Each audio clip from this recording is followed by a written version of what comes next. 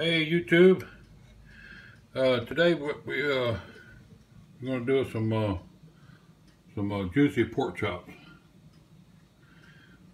in this fish fry pan, and I'm going to use it like a griddle.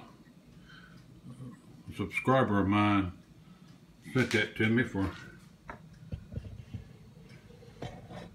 being a good boy, I guess, and good friend. All right, first what we're going to do is we're going to make a little sauce, what we're going to have. And what I'm going to start off with is 1 tablespoon of my meat rub. Now I use this meat rub on everything. It's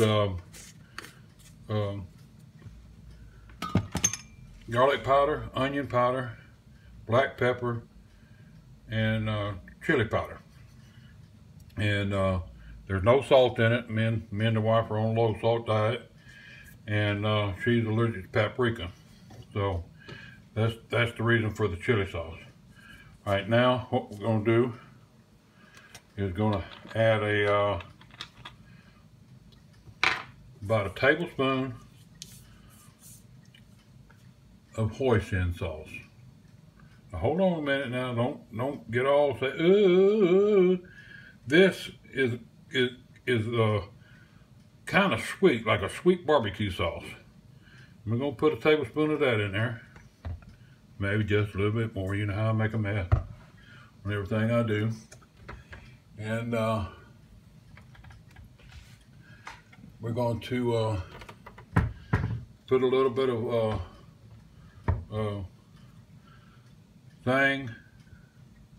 stir fry oil in there. About a teaspoon. There you go. Mix that up real good.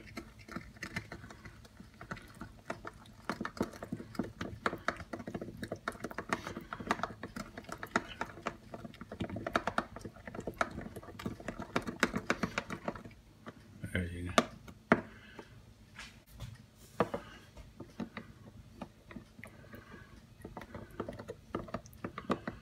And what we're going to do, to get this all mixed up real good, is we're going to brush this on the pork chops, and then we're going to pan fry them.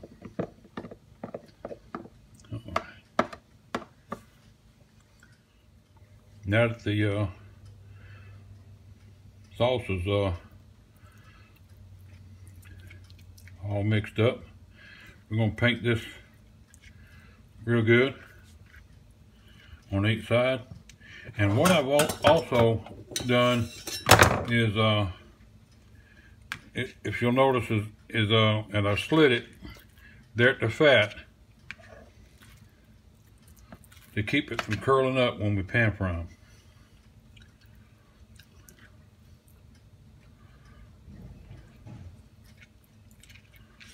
And paint it up real good.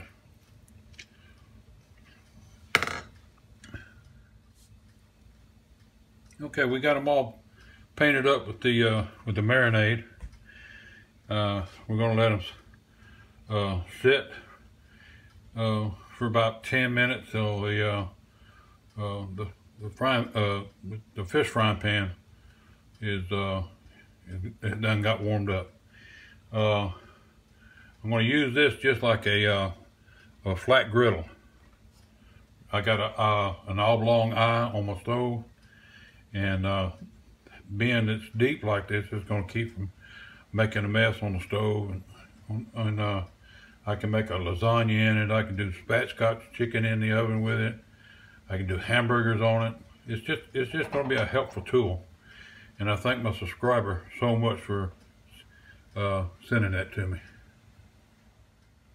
I also had a subscriber send me this hat. And I sure appreciate that gift. Thank you so much. All right, when the pan gets hot, we'll bring you back. Okay, here we go. We're gonna put some stir-fry oil down. It's flavored. It's got a garlic flavor to it too. Okay. All right, here we go. Put that there. Now, this is a cool little thing that I got. My mom sent this to me, I don't know, about 12, 15 years ago. It's called a pigtail. At least that's what it said on the box when I got it. All right.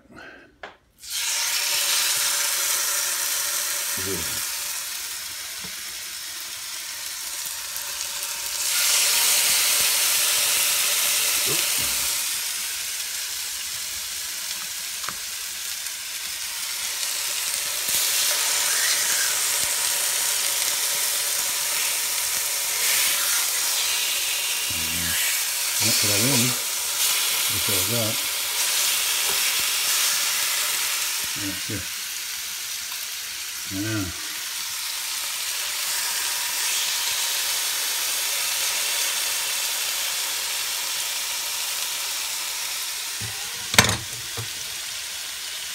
We'll let them go for about 5 minutes on each side.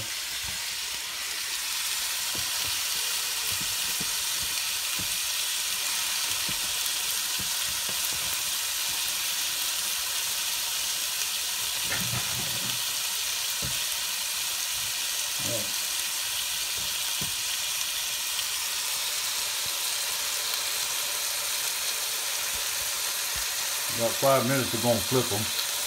We'll be right back. Okay, we're going to see how we look right now. Oh, that's pretty. That is so pretty. Oh, yeah. Feel like a short order cook now.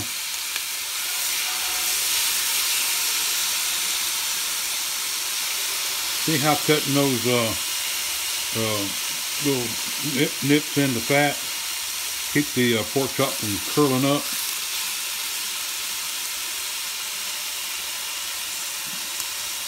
All right, then let those cook for about 5 minutes. All right, I'm going to add just a little bit of water right there in the center, not much. It's called a little steam. And then we're going to put this pan on top of it. Oh, just like that. And what that's going to do is just going to steam it and help moisturize it. When we get done, we'll bring you right back. Alright, here it is all plated up. Homemade mashed potatoes, homemade white pepper gravy, peas and carrots, and a beautiful pork chop. Look at that. Whoo! Song! That's gonna be some good eating.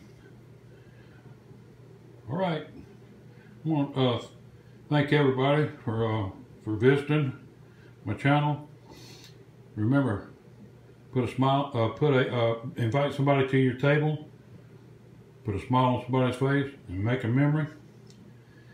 And thank you, my subscribers, for my my gifts that were sent to me. Till next time, happy eating.